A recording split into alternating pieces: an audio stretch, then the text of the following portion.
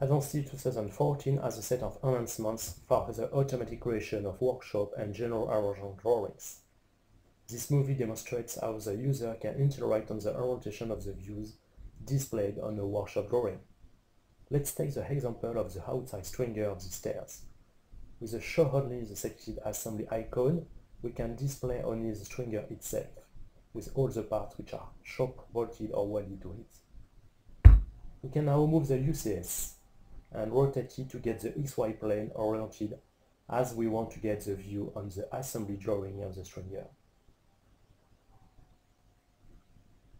Advanced 2014 provides this new icon that we are now using to specify the main view orientation that we wish to get for the entire stringer.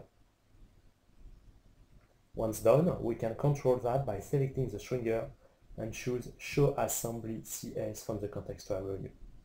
We can see a temporary symbolic plane displayed at the end of the stringer to be sure this is how we want to represent it on the workshop drawing. To get the assembly drawing, we can go through the Quick Documents and choose one of the several available ready-to-use presentation.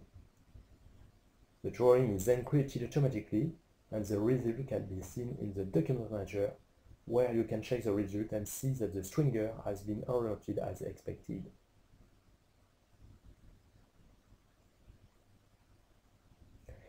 If you would like to get the same drawing but with a different orientation of the main view, it's easy to go back to the 3D model, rotate the UCS as desired,